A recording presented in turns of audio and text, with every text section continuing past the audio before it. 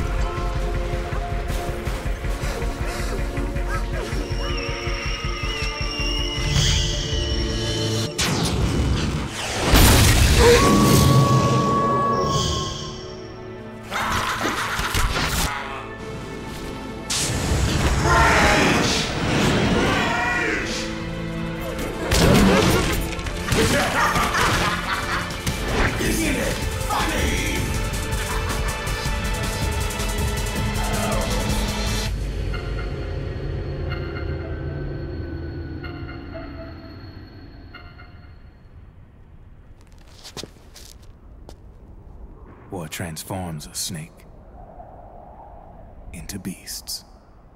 War transforms us.